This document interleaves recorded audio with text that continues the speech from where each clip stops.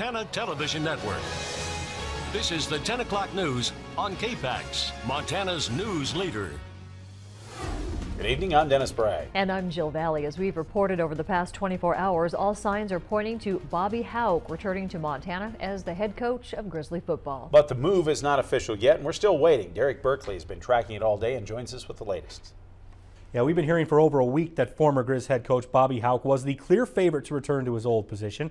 And now multiple sources and reports all agree it is a done deal. However, the University of Montana has not made an official announcement. UM told us in a statement this afternoon, quote, "No final decision has been made. We will make an announcement as soon as we are able," unquote. Some expect that announcement to come as soon as tomorrow. We have heard Houck has accepted an offer from UM, but the university will not comment on the process until it reaches a conclusion. After Montana Athletic Director Ken Haslam makes his choice, the school president and the Commissioner for Higher Education must approve that decision, and Houck would need to sign the contract. And most likely we are somewhere in the middle of that process right now. The decision to bring Houck back has caused very passionate and different opinions from those in favor and against the move, and we'll take a look at both sides later in sports. Thanks, Derek. In the Bitterroot tonight, the new owner of the historic Fort Owen Ranch offers to work with Stevensville residents to resolve public access issues causing conflicts. But she also says solutions must be reasonable and respect private property. Miley Yaris, a successful Las Vegas businesswoman, was introduced at a Stevensville press conference this morning as the new owner of the 167-acre ranch.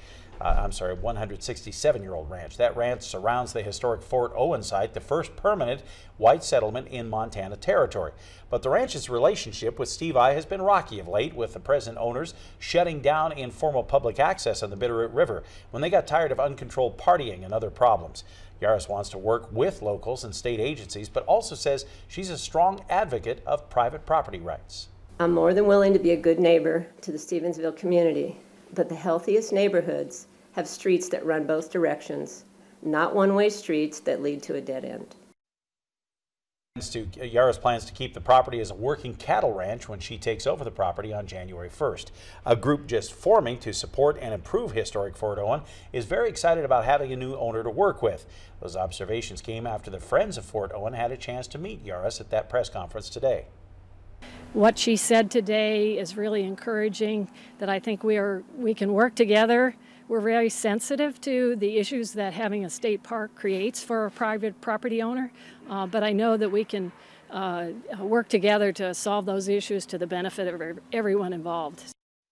The Friends group is still in the early stages of formation, with an eye towards securing partnerships and dedicated state funding to make sure the Fort Owen site, structures, and artifacts are well preserved. Specifically, they'd like to see John Owen's original settlement managed as a larger Class 1 state park with better parking and facilities that fit with the working ranch property. And that dialogue was already starting with Yaris after the press conference today.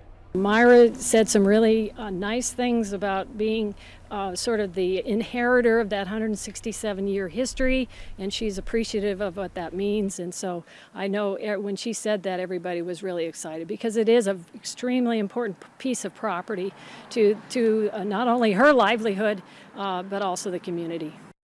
If you'd like more information about the Friends of Fort Owen, you can call Gorski at 552-2072 or Ruth Baker at 550-3672. You know, we don't talk about November going in like a lion and out, you know, all that stuff, but it sure was gone out like a lamb. It's been really interesting. Real quiet week, but a weather shift coming.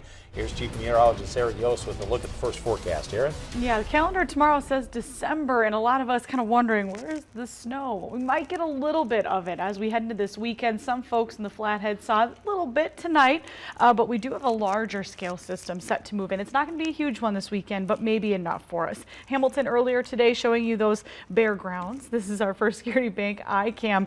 You can see a little bit of scattered light snow, mainly impacting northwest Montana. We're going to hold on to this sort of theme here overnight tonight into tomorrow morning. This quick disturbance is going to be just that, very quick, very weak. However, that next one set to move in this weekend might have a little more oomph. I've got more details coming up in your forecast. Skiers and snowboarders across the Flathead Valley are starting to hike into the backcountry to find their powder. Although backcountry activities are fun, they also come with their fair share of dangers. if you're not prepared. The Flathead Avalanche Center is doing all it can to keep the backcountry enthusiasts safe this winter. Tonight at the Rocky Mountain Outfitter in Kalispell, the Avalanche Center gave one of its 4 scheduled avalanche safety courses. The hour-long class stressed how important it is to be prepared before you head out there and how to check if conditions are safe once you are there. Zachary Miller, who's a volunteer for Friends of the Flathead Avalanche Center, says the safest approach is to know before you go and have the right tools. You got to get gear, you got to get educated, you got to get the forecast, you got to get out there and be looking around, and then last but not least, you got to stay out of harm's way. And these all come together and really are what's vital in being safe out there in the backcountry. And we just don't want to have any more fatalities. We want to have our little community here be safe and having fun and skiing lots of powder. You can look at the Know Before You Go program yourself and other avalanche safety courses and the dates when you can attend on our website. We put a link up there for you. A grizzly bear was wounded over the weekend while a group was hunting near Big Fork. Dylan Tavish with FWP says a group of 3 hunters encountered a female grizz and 2 yearlings off Foothills Road in the Peters Ridge area. They were in heavy brush when the female grizz emerged about 60 yards away and charged. The 2 hunters yelled at the bear before firing their rifles at the animal. The bear was shot and backed off while the hunters retreated to their vehicle and left. FWP officers investigated. They determined the bear had been injured, but they couldn't find her.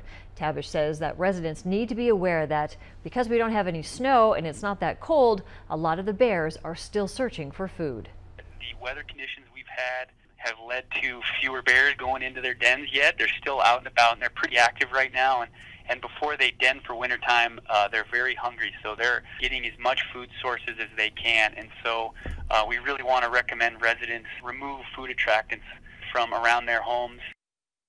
He also reminds people that you should always carry the bear spray so you can scare the bear off rather than shooting the animal and possibly killing it.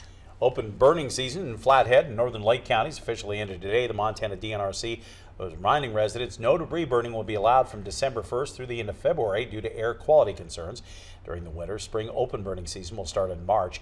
Officials also say while the burn season is closed, there are other ways you can prepare for wildfire season. You can do that any time of the year, like creating a wildfire action plan for your family.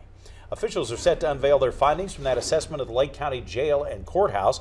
The National Institute of Corrections had been in Polson the last couple of days conducting that assessment.